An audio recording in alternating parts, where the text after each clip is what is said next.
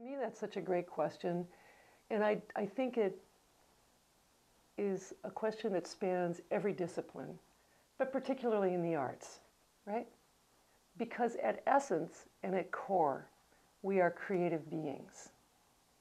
If you strip your schools of the arts, you are crazy people, because this is what is at the core of who we are as human beings. This is what elevates us. Our libraries, right? The arts, painting, music. So the idea of passing it on to the next generation, all you need to do is ignite a spark.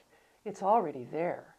It's just a matter of whether you encourage these beautiful people, young people, to blossom, or whether you put a damper on it. It's like, no, you're not going to create. Well, that's ridiculous. You're either going to create in a positive way or a negative way. So I feel, being sort of an elder of the tribe these days, that it is not only my passion and my responsibility, it is something that I really need to do, is to pass on the gifts and mentor the next generation. Help guide them, if you will.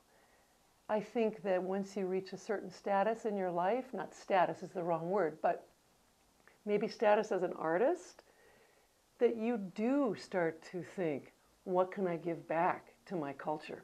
What can I give back to humanity? And our children are our humanity. So yeah, I think that's pretty important.